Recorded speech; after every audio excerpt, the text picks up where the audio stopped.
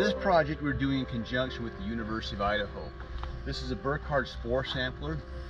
And the idea is that any spores of disease-causing agents, which may be blown in the air, would be collected through here and trapped into a little test tube.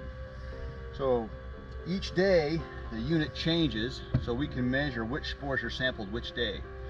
And the idea is to test, or at least to evaluate, can we detect when certain diseases may come on based on the presence of their spores blowing around in the air.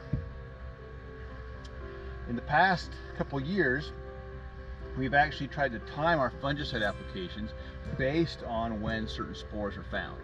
And at this point in time, the results are fairly preliminary, so it's difficult to say whether that's going to be a successful approach or not.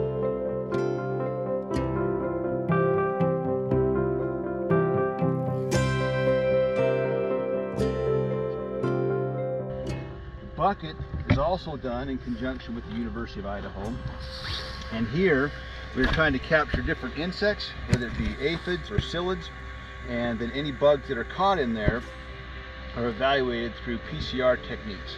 So they can identify hopefully what species we have and when they show up, and these could be used to help growers time applications of insecticides rather than just going on and spraying them in maybe a preventative manner.